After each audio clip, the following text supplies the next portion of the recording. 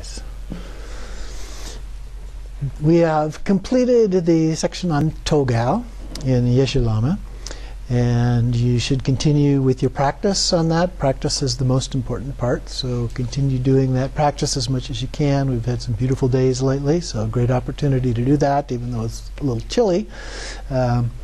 As much as you can, even just looking out through a window to do your sky gazing is okay, or a different object, a candle indoors, for example, or other light you could use for that. So very important, though, that you do the practice.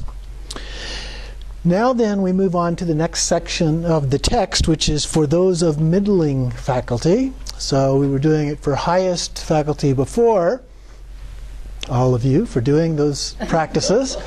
And so we should do that. But the text goes on, and in this next section this week and next week, we'll be talking about the middling level and then the lesser level as we go through these. So this one deals primarily with the bardos.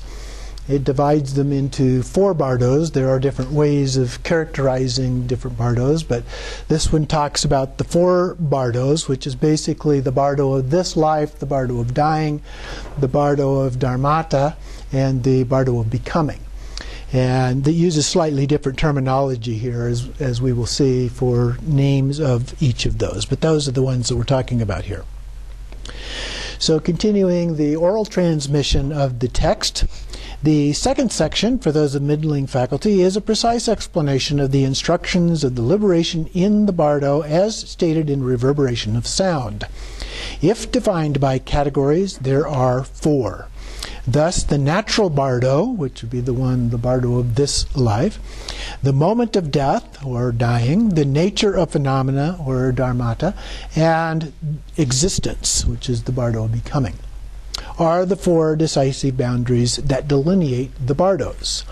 So now he goes through each of these. We won't get through all 4 of them today, but we'll get through 2.5. So we start with the natural bardo, or the bardo of this life.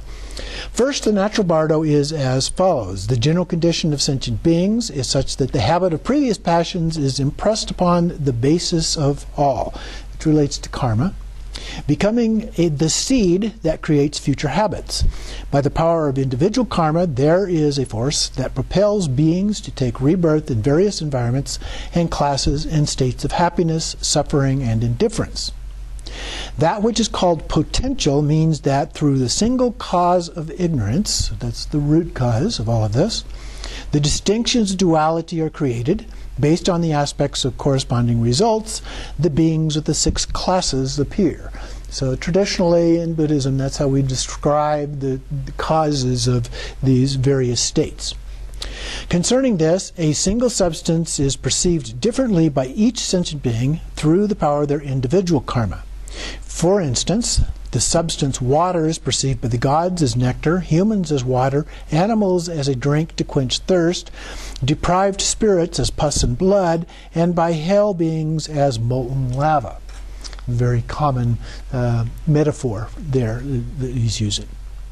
Although perceived in those ways, water has no true inherent existence, at least in that sense. In the Bodhisattva's way of life, it states, who has created the ground of the earth as an iron-hot inferno? Where does this fire arise from? The Buddha taught that this and everything like it is the result of the negative mind. So it is as taught. In this way, the moment that the arrangement of appearances constituting the 3 realms dawns, that is entrance into the natural bardo. For those of us who are human beings, the 5 aggregates obscure the appearance of the 5 kayas. The elements and sense organs obscure the luster of clear light.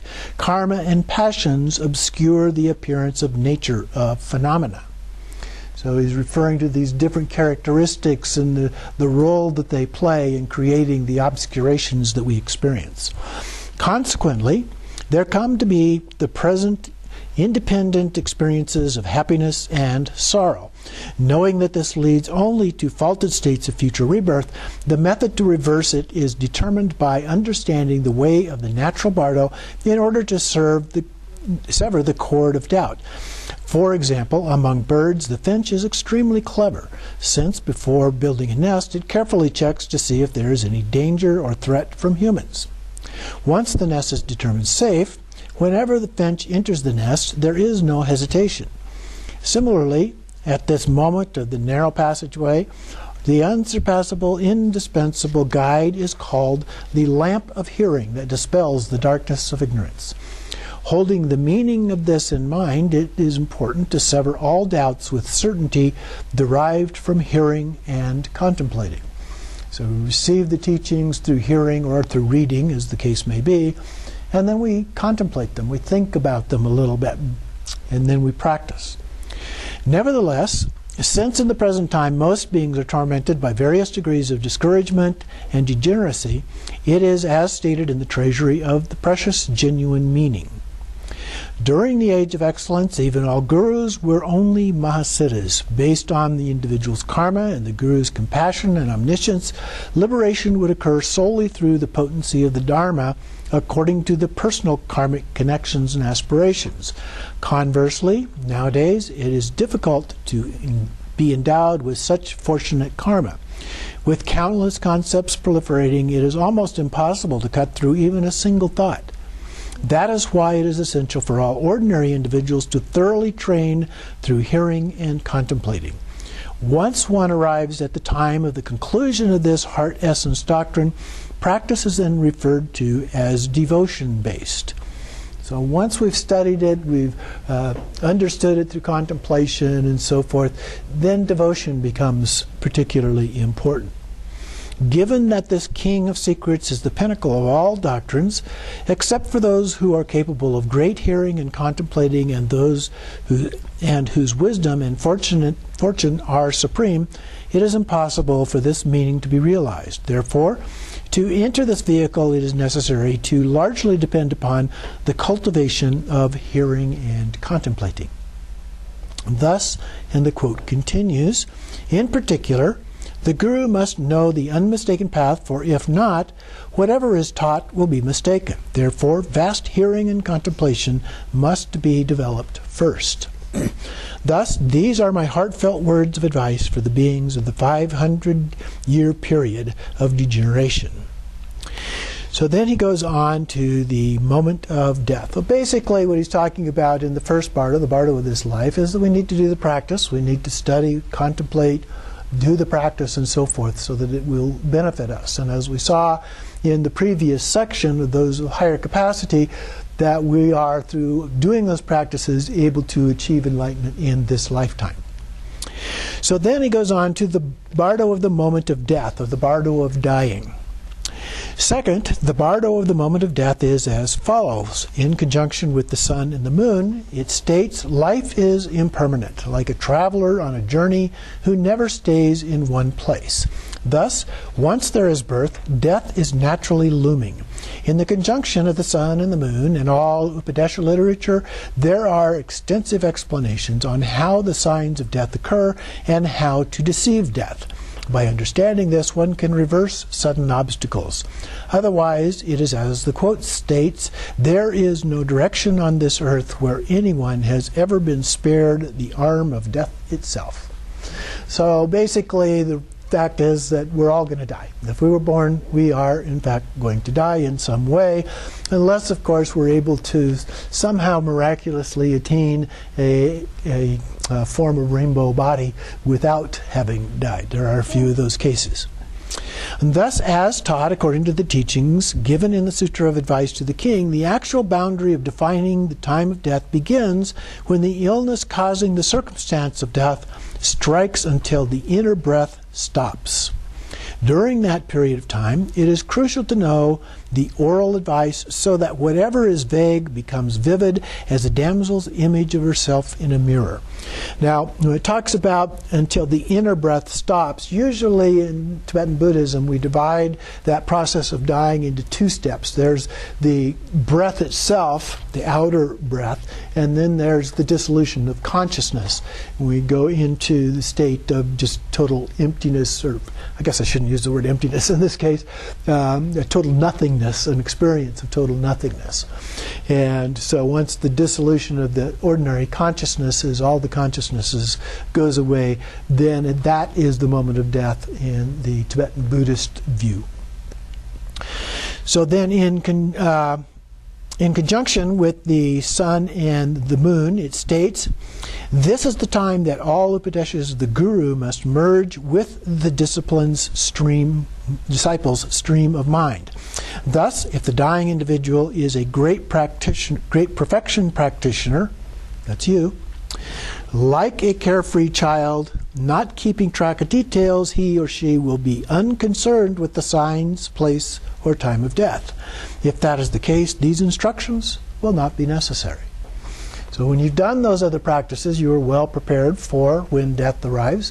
And so these bardo instructions aren't necessary because you won't enter these various bardos. Or you may just enter the first of these bardos, the bardo of dying.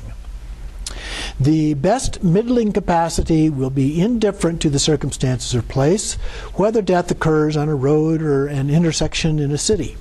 This is how a homeless vagrant would die. An average practitioner's death would be beyond concern for external circumstances, like a wild animal such as a lion who dies in the mountains, in a cave, or in an empty valley.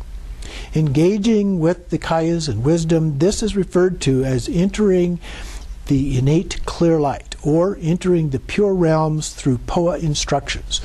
And so the most common things for advanced practitioners that we see are recognizing this experience of clear light. Everybody has the experience, but recognizing it is a different matter. And so the practices that we've been doing are a way of helping to prepare us to recognize that experience.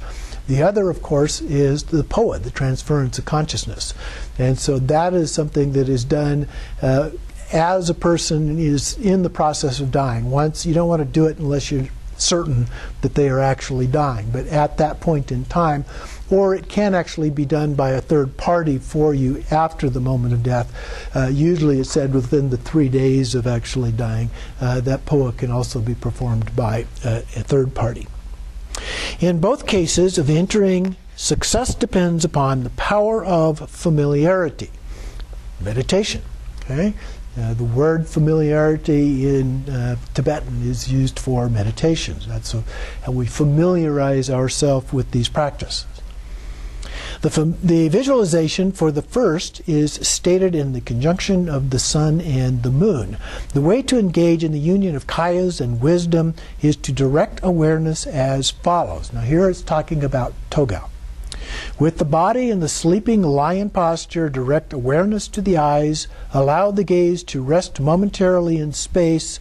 If space and awareness are stable, the person will have no bardo and Buddhahood will surely be achieved. So when we recognize that, we're just staring into space, and we recognize that it's the nature of our mind, then we don't go into the bardos. And thus, assuming one of the three postures or remaining in the sleeping lion posture, so these are the three postures that we've talked about. Focus awareness on the eyes. With eyes directed to the space of awareness, relinquish the present life and relax uncontrived within original purity. In an instant, liberation will occur. This is also called introducing the secret path. Since this is an extremely profound key point, even while one is alive, when the sky is pristine, direct awareness into space and think, the moment of death has arrived. Now I must pass into the peaceful, unelaborate expanse. So this would be a variation on your sky gazing practice, to think about this and use it as a preparation for the bardo. Exhale the breath and follow that by allowing the mind to remain without focus. In general, no object of focus here. This path is extremely swift. For the latter, it states in the Tantras, the way of entering into various realms is as follows. So this one talks about POA. The teachings of for reanimating the dead and transferring consciousness are practiced by the consciousness mounting the winds. Now, reanimating the dead is a particular practice of POA that for the most part, is not taught anymore because it involves bringing somebody back from the dead and then taking over that body. So usually it's the transfer of consciousness that it was referred to here as well. Are practiced by consciousness mounting the winds. For that, it is important to have previous experience through training. So we have to do the practice for these to be able to do these. It is also important to concentrate and transfer awareness. Then, with hic, the consciousness is ejected. This depends upon the Guru's oral instructions. So there are various forms of these practices. There are practices associated with each of the three kayas, for example, but each of them have somewhat separate instruction. Lineages vary somewhat in their instructions and so forth. He continues on then, thus, during the final moments of the last breath, awareness as a white awe in the heart is ejected directly up through the crown aperture. So the awe is visualized as being in there, and then we're repeating hic, hic, hic, goes up, and then is ejected into the heart of, usually Amitabha is the one used, although others could be there as well. Directly up to the crown aperture, by reciting hic 21 times, liberation will occur. So the hic is repeated different times, and it depends on the particular text. This says 21 times. I've had teachings where it was just 7 times. I've had where it's 7 times from this chakra to this chakra, and 7 more here, and 7 more here, and so forth, before it's ejected, and so forth, which sounds like what it's talking about in this case. And just as mentioned at the Tantras, it is important to train while still alive. Those endowed with this key point need not depend upon stages of disillusion. Through the Bodhisattva's manner of transferring breath, they will pass beyond sorrow. At this time, the clarification through verbal elaboration is necessary. It is best to receive this from one's guru. If that is not possible, the Vajra relative with undefiled samaya should recite as follows. O fortunate child, this clear light is actual wisdom that originates from itself. Let your mind remain in its nature without contrivance, and you will unimpededly arrive in the state of Buddhahood. If through this mind it is still unable to do away with concepts, eject awareness as a white awe out of the crown aperture like a flung arrow. In the upper direction is a realm of perfectly pure space. It is there that the conqueror, known as the King of Space, dwells. Endowed with the empowerment of the ground, the fundamental nature of great perfection, fortunate one, fearlessly receive it. Depart for the appearance of the ground nature of phenomena, and you will achieve Buddhahood in the ground of original purity. If by chance liberation does not occur, recognize all appearances of the bardo of the nature of phenomena to be your own. So when these things are happening, if you just recognize that this is all based on your own mind, okay, that's the critical point there. At that moment you recognize your own nature, joyfully depart for the space of original purity. And then this, because this is through guidance of somebody else, is then repeated 3 times as a part of that. The King of Space mentioned in here, I believe, is a reference to Samitabhadra. It's not real clear, and there's no footnote as to what it is, but in terms of the context of space and what it's referring to here, that sounds like what would be being referred to. But as I mentioned, oftentimes Amitabha is used in his Pure Land of Dewa Chen. That's real common in a lot of these practices, but also other ones. The Copper-Colored Mountain, the Padmasambhava, or the Pure Land of the Dakinis with Vajrayogini, or one of the other significant Dakinis, and so forth. So continuing on then, thus, having repeated this 3 times, the instructor should also remain in equipoise.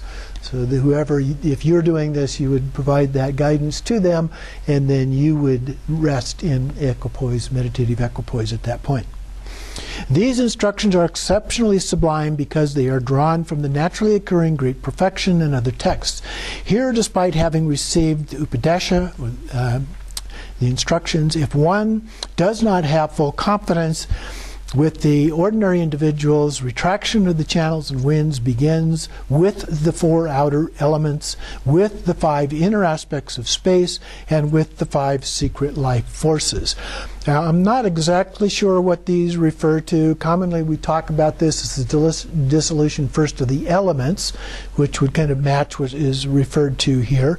But then the consciousnesses, dissolution of the consciousness into that, what is sometimes called the black hole, this to nothingness, if you will, prior to the arrival of the clear light. But this has a little bit different with the 5 inner aspects of space and the 5 secret life forces. These could be references to things like the empties and the blisses, or they could be references to the different winds and the wisdoms associated with those. I'm just not sure. All additional 20 winds will dissolve according to the subtle stages of decomposition. Although this is explained in detail in the Tantra naturally arising, that which is presented here is so that ordinary individuals can easily understand. The way the elements dissolve and the winds depart is stated in the conjunction of the sun and the moon. So here he gives us an explanation of some of this.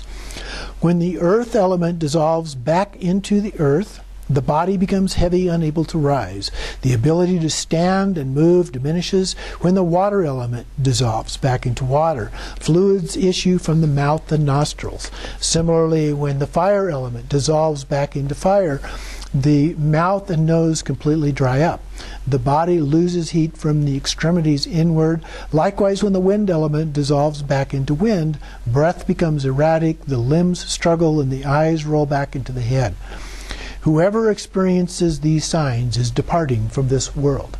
So these are the dissolution of the elements part of that process. And this is a fairly common description that varies a little bit from one source to another, but it's pretty similar. Thus, and in the clear expanse, it states, when the wind that mobilizes the body departs, the body can no longer raise itself up and the hamstrings tremble. The limbs will not contract and speech becomes difficult. The eyes roll back and the breath is exhaled. When the wind that gives the physical complexion luster departs, the entire body, as well as the area around the mouth and nose, becomes a gray color like smoke. Pain shoots through the muscles, and a foul stench issues from the mouth and nose. When the wind that separates impure substances from the pure departs the body, one can no longer eat or drink, and the strength of the body diminishes. When the wind that distributes heat throughout the body departs, the warmth of the body escapes from the extremities. The splendor and luster of the body fades. When the wind of the karma of eon escapes, the body trembles uncontrollably, and the blood and veins and capillaries retracts into the aorta. Thus, and the quote continues, at the time appearances dissolve as follows. All outer sensory perceptions and recollections dissolve so that everything becomes like darkness of night. Awareness dissolves into the center of the heart, memory fades, and speech no longer functions.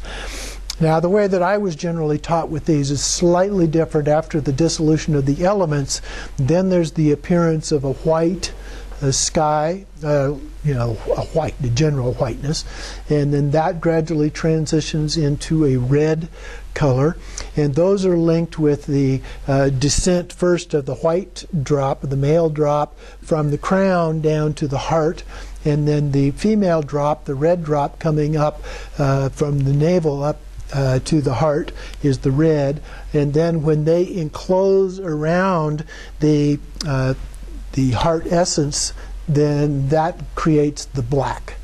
And so that is the moment of death in most of the texts that I'm familiar with. Thus, at this point, the so-called mind is the radiance of awareness carried by the wind-mind in the lungs like a blind horse. When this combination, wind-mind, separates and the radiance of awareness dissolves into awareness in the heart, it is like a crippled man.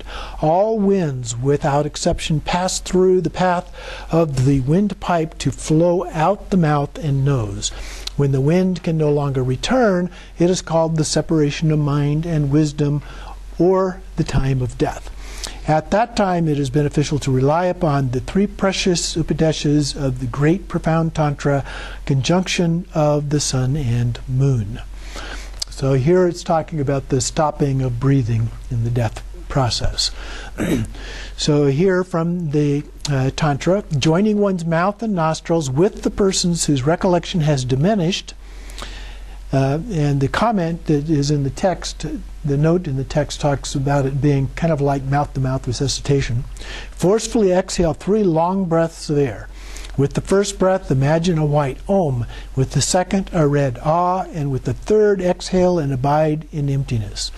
Then, with each inhale, imagine that the individual's consciousness returns to their body as a blue Hong. And at the same instant, recite Hong with such force that the intestines retract to touch the spine. That's going to take a lot of force to do that. The eyes of the individual should then fly open. At that time, introduce the luminosity of the empty vital essence called pointing out instructions. So these are the actual instructions. O fortunate one, this is the clear light of your own nature.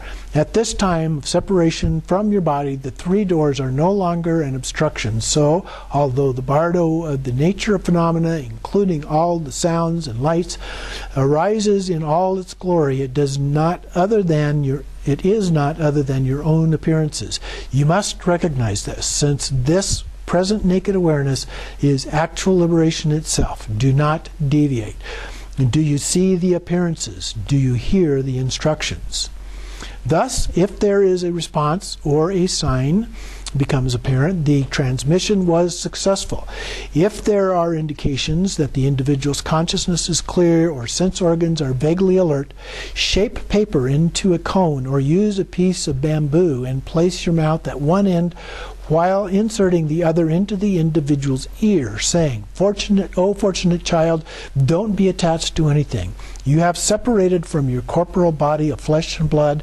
It is pointless to be afraid of the bardo of the nature of phenomena's radiant light and sound. Recognize that your own appearances do not actually exist and seize the immutable resting place. If you are unable to abide there, bring to mind the pure realm of great bliss. Generate devotion and depart. Have no doubt that you will meet the Buddha of boundless light." So here is a reference to Amitabha. Thus melodiously recite. It is excellent if this is recited when the stages of dissolution began. This is the exceptional key point known as the consummate introduction. Furthermore, it states, in the conjunction of the sun and the moon, if the dying individual is still breathing, there is no doubt that the individual will be led from that state by the syllables, breath, and so forth. The syllables would be the things that are being recited to them, the breath being that kind of mouth-to-mouth resuscitation thing that was referenced in there, and then the other kinds of practices along with that. These are a little bit different than what's described in the Tibetan Book of the Dead, which is another case where it goes through some of these same processes. They're similar, but they are somewhat different.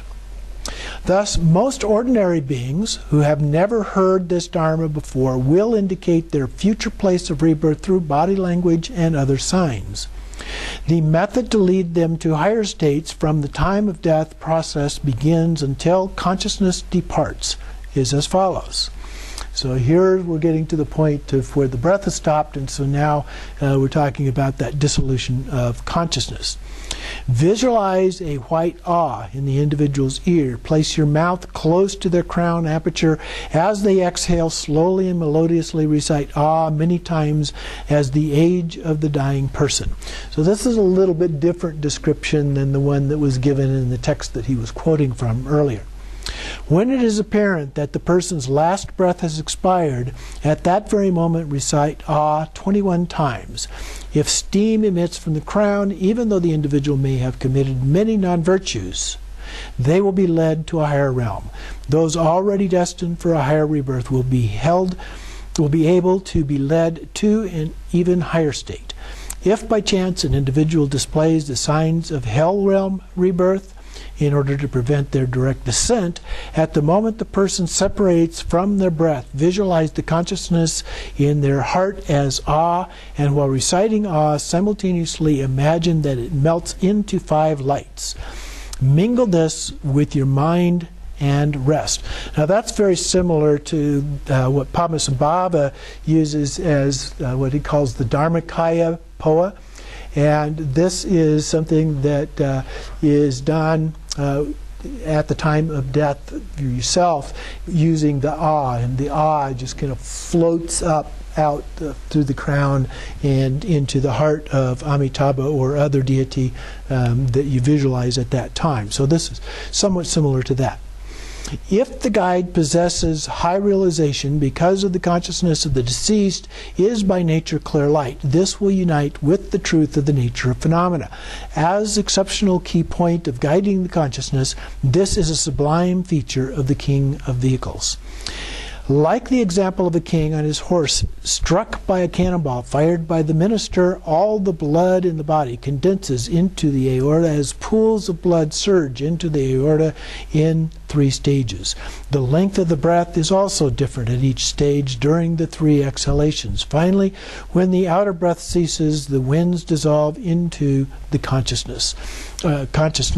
Awareness momentarily falls unconscious in the center of the heart. It is during that state of unconsciousness that the inner breath ceases.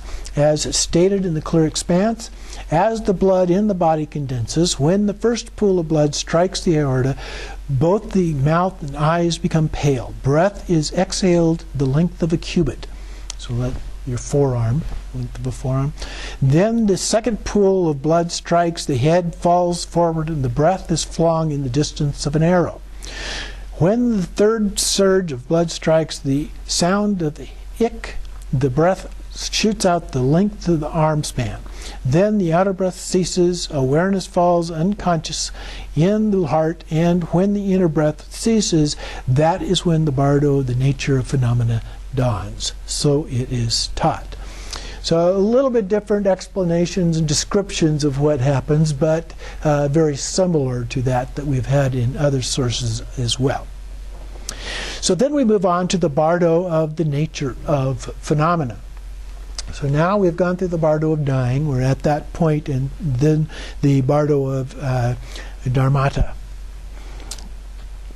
Third, the bardo of the nature of phenomena is as follows. Once the support of self-fixation, the heap of aggregates, has been discarded, the clear light manifestation of one's own inner nature appears. At that time, it is necessary to possess the oral instructions in order to trust one's own appearances, like a child joining his mother's lap.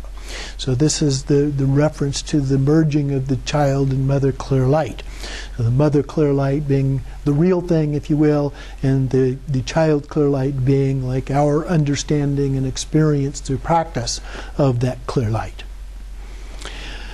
This analogy reflects the profound connection between mother and child. And not only that, just after birth, even animals are capable of knowing their mother, among many, through their karmic connection, singling her out to suckle without hesitation. The practice of treksho imbues realization of the ground of awareness as great nature of original purity abiding like the mother. From that, phenomena that arise from the appearance of the ground are like the child. Becoming familiar with that through Togal, like the child recognizing its mother and joining her in the bardo, one recognizes that both the nature and its own strength are like the sun and its own rays, gaining certainty that this is not other than one's own appearances. At the moment of discernment, Buddhahood occurs without a bardo, like a child uniting with its mother. So now you can see how the practices of Trekcho and Togal fit into this experience of the clear light and the bardo of the nature of phenomena. Moreover, the methods of this exceptional secret path are as follows. When all stages of dissolution and restricted corporal body are complete, and the connection between the body and mind has ended, the consciousness of the basis of all, devoid of memory and thought processes, although said to dissolve into space, actually dissolves into the basic space of phenomena. In that instant, the natural clear light dawns like a cloudless autumn sky, with no boundaries whatsoever, having not fallen to any extreme. Empty clarity arises, free from the the veil of obscurity. Recognize and rest in this very nature without contrivance. This is referred to as the ground of the great original state of liberation. The distinction of the 6 special features sets this apart from the ground of confusion, so liberation is immediate and the great inner space of original purity. So when we recognize that and we understand what it is through our study and our practice, that is when we recognize that this is the enlightened state.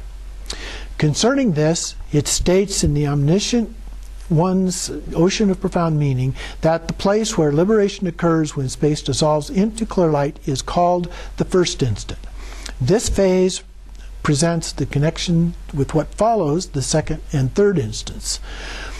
Nevertheless, the complete Upadeshas that represent a conclusive analysis through the oral instructions can be understood in the lamp that illuminates the key points of practice and other texts.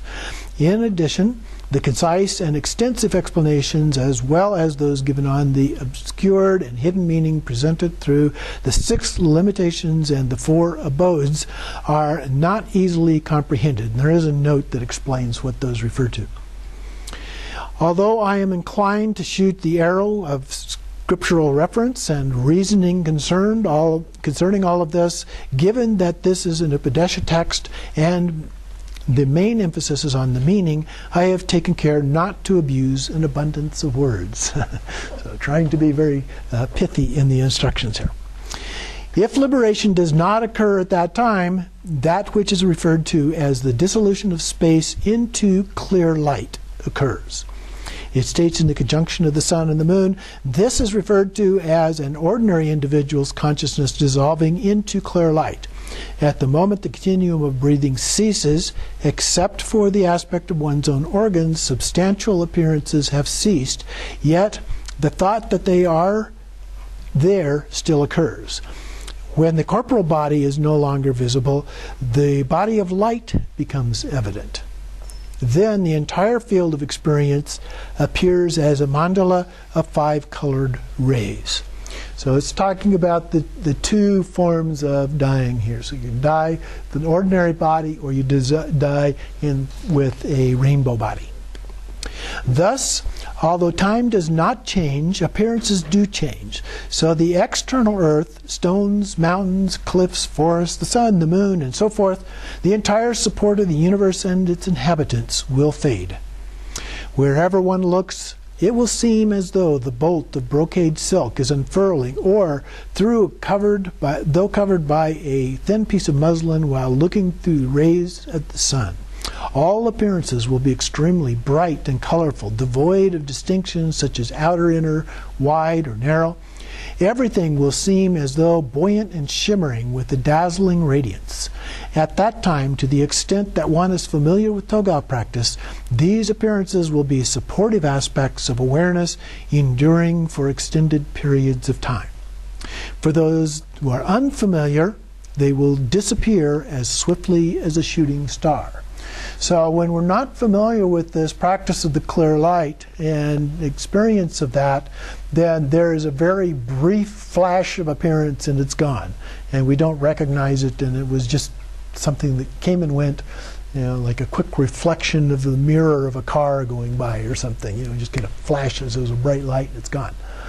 So here with the practice we're able to recognize what's going on, and it's also said that the longer we're able to do these practices, the longer we're going to recognize it. There's a longer opportunity to recognize what is actually going on at that point in time. The manner in which awareness sustains its own place is stated in the root Tantra. At that time, when the appearance of the light is spherical, those who are knowledgeable will sustain the arising of the visions. Thus, as the visions arise, those with naturally relaxed concentration will recognize them to be their own. So again, here, as is often repeated in the Tibetan Book of the Dead, if we recognize them as the nature of our mind, then we will attain enlightenment. In the first instant, one will have the confidence of knowing one's appearances lack true existence. In the second instant, they will be liberated in their own place. In the third instant, the immutable state of liberation will be secured. From that moment onward, there will be no visions at all. So we will have achieved enlightenment. Then, clear light dissolving into non-duality is as stated in the conjunction of the sun and the moon. Then for ordinary individuals, so somebody that did not attain enlightenment at that time, for ordinary individuals, that which is referred to as clear light dissolving into non-duality is as follows. All appearances arise only in the form of kayas. The kayas are not too large or small, are the same proportion, are adorned with ornaments, and have their own colors, postures, thrones, and mudras. So then we begin to see these images that are referred to in the Tibetan Book of the Dead.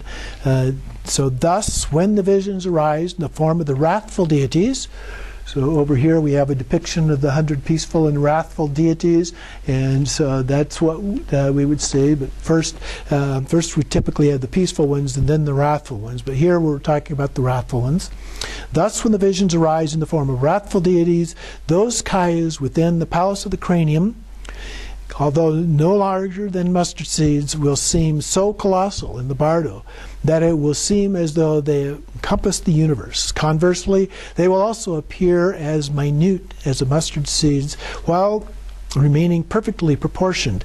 In all cases, the way that their heads and mannerisms appear will be unpredictable. Brandishing various magical weapons, they will be striking out, causing panic and fear. Their roar will be so loud and terrifying that it will resemble the unceasing sound of 1,000 dragons. Their radiance will imbue fear like penetrating weapons. It states in the clear expanse, at that time sounds and lights will gather, and the appearance of the kayas will be utterly terrifying. And so this is when you don't recognize that this is just your mind. You know, you might think of it a little bit like a nightmare. You know, when you have a nightmare, the kind of terrifying things going on at that time. If you recognize it's just a dream, no big deal. You can actually play with it and enjoy it, have fun with it. Well, the same thing here. If you recognize that this is like a dream, it's an experience of your mind, then you'll no longer be terrified by this and able to deal with it. It states in the clear expanse, at that time sounds, lights will gather, appearance of the kayas will be utterly terrifying. Here, as if it were stuffed lion, it is necessary to be fearless and gain confidence, not to react to one's own appearances. So if you went to the Wildlife Museum out here in Tucson, you see all of these stuffed animals, no need to fear, right? They're not going to affect you. The way in which even all ordinary individuals who are excellent practitioners could still revert back to samsara is as stated in the Upanishad of the excellent wisdom intent. Alas, holder of the secret, if the nature is not recognized now, Buddha nature will not be attained, no matter how much meditation has been practiced. Having not encountered the key Upanishad, the lights will produce fear, the sounds will bring panic, and the glare will bring terror. If you do not encounter the key point of the instructions, you will fail to recognize the sounds, lights, and glare, these three, so you will once again wander in existence, or samsara. So it is. All the tantras of the great yoga reveal, to a certain degree, the illusory body of the bardo arising as the Sambhogakaya. But because they are not the tantras of the Upanishad, the actual aspect of these appearances of natural spontaneous presence is concealed. So when we're doing these various deity practices, these are giving us, we oftentimes talk about plan A and plan B that I have referred to previously. So plan A is to be prepared to attain enlightenment in this lifetime. Plan B, if that doesn't work out, we can recognize these things going on at the time they occur in the bardo. So in the Sambhogakaya form, when we recognize them in that Sambhogakaya form, they're actually there to help us, even though on the surface they may appear to be wrathful and terrifying and so forth. This is more sublime than holding to independent appearances and never knowing that enlightenment occurs in the space of one's own appearances as the Sambhogakaya. So if we don't know that, we're more likely to be terrorized by it. It is, as the taught in the Sixfold Expanse, the bardo of the pure nature of phenomena and the magical body of the meditation deity are so similar that they can be mistaken. So they look real, all right, when you see it. It's like in a dream, things look like they are real. But once we wake up and recognize the dream, we realize, well, they weren't really real, so to speak.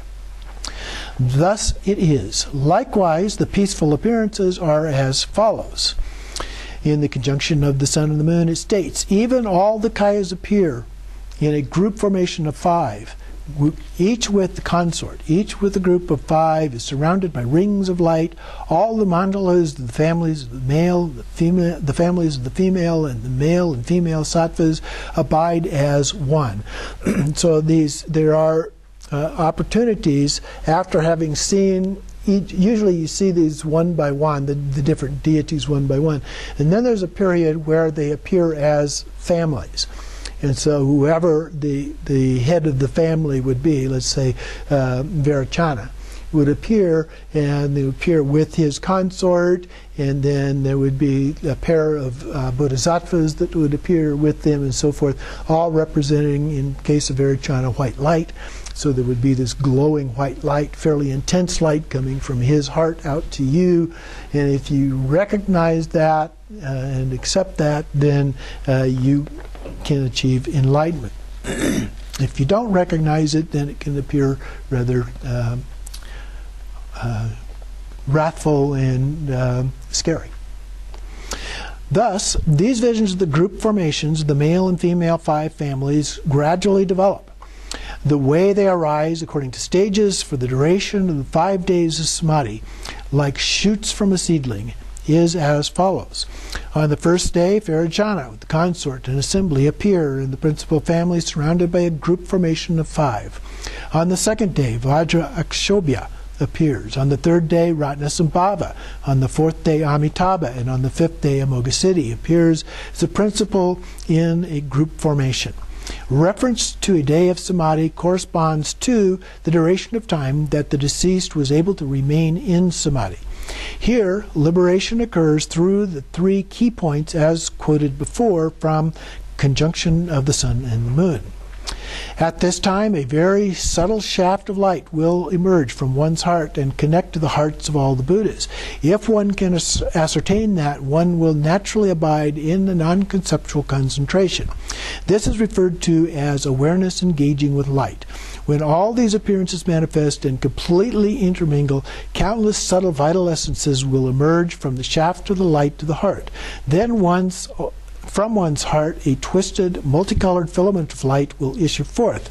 As appearances arise, one will think that all kayas are dissolving into one's body. This is referred to as the light engaging back into awareness. At that time, all individuals with confidence in their own appearances must recall the supreme method, like a child joining its mother's lap.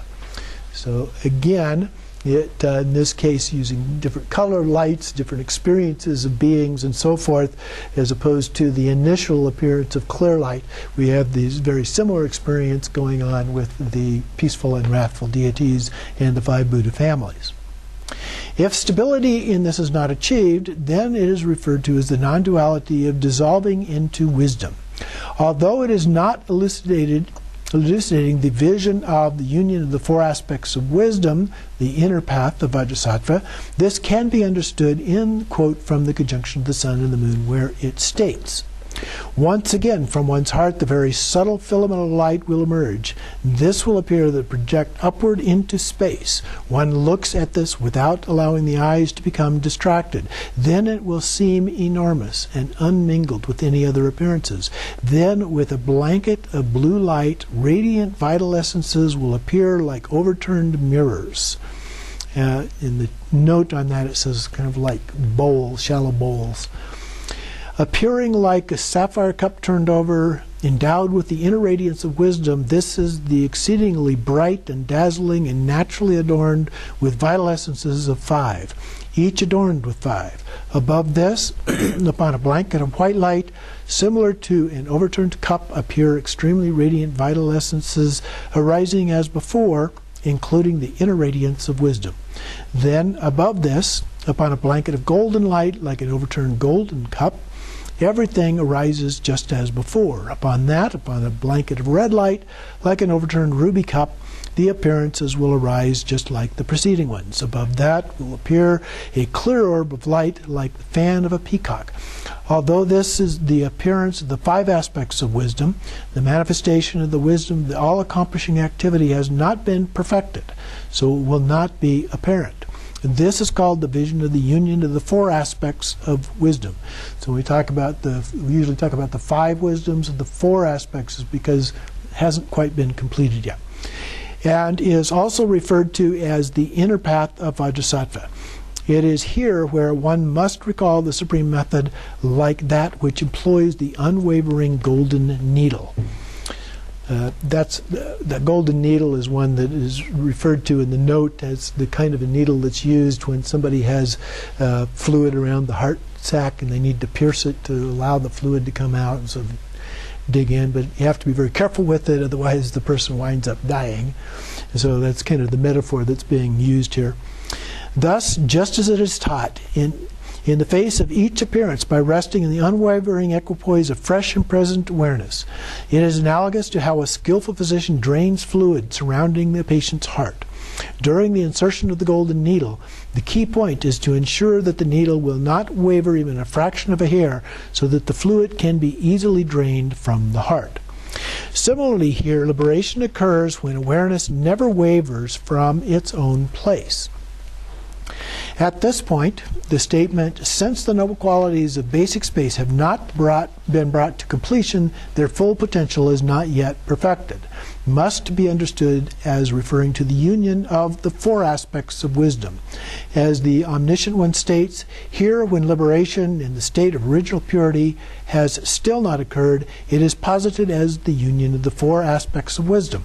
The assertion of those with inferior intelligence that the wisdom of the all-accomplishing activity does not exist is utterly unacceptable.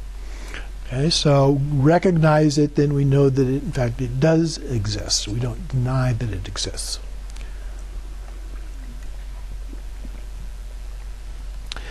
So as taught, when the actual result is perfected, that is the appearance of all 5 wisdoms.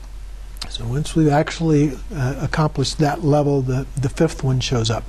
This is why it is necessary to know the depth and breadth of the Tantra's wisdom intent.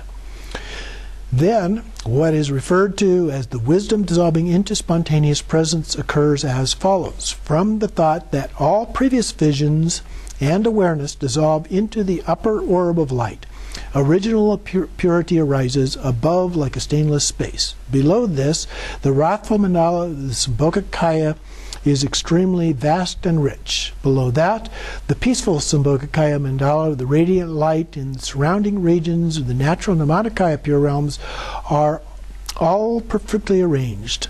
Further, below those, the confused appearances of the 6 classes of beings, including the 6 stages as their tamers appear. One's own appearances arise as a reflection, referred to as the appearance of the ground that never wavers from the ground. The 8 ways that these appearances arise are as follows. So now it gives a fairly detailed description of each of these. So first, by appearances arising as compassion with the force of the energy of compassion that engages in samsara, there is no differentiation between samsara and enlightenment. Second, by appearances arising as light, the aspect of appearances is radiant within. Third, by arising as kayas, appearances are completely undivided. Fourth, by arising as wisdom, they are unimpeded. Fifth, by arising as indivisible, awareness abides single-pointedly. And sixth, by arising free of boundaries, appearances are cleansed within the nature as it is. And seventh, by arising impurely, the origin of existence remains unceasing. And 8th, by appearances arising purely, the primordial mother and child unite. So this goes through and gives a little bit more explanation for each of those processes, ultimately resulting in the union of the child and mother clear light. At this time, as if reuniting with an old acquaintance, there is confidence, free from doubt, that the appearances are one's own. As in the analogy of an unhesitating thrust of the golden needle, remain confident, without distraction, and seize the immutable resting place. As in the example of the irreversible thrust of a flung arrow, seize the immutable ground, and liberation will occur by unwaveringly resting in the innate nature. Although this reveals the 8 modes of arising, they are unsullied by the mind that disengages from samsara and engages in enlightenment. So don't get caught up in the minutiae, the details of all of it. Nevertheless, the way of revealing the faults associated with what seems to be a connection between the 8 modes in the mind is similar to the way a single consciousness seems to engage the 6 organs individually. So there would be the sense organs that it's referring to here. So it would be the 6 senses. The meaning is understood through that example. In the Heap of Precious Jewels Tantra, it is clearly revealed that the nature is in the accord with great space. However, those who are deluded about the profound meaning of this crucial point explain in many ways that the visions of precious spontaneous presence are 8 independent objective appearances. These are all mistaken. For that reason, in the precious genuine meaning, it states that from this, even I, Longchenpa himself, have discovered certainty about the key points of the heart essence. Thinking over these genuine explanations, I am extremely pleased to express the great joy I feel in knowing that the doctrine of the great perfection still endures, even now in this world, much like the setting sun. So that's where we will leave off for today, and then we'll continue next time with the remainder of this, and then the last of the 4 bardos with that.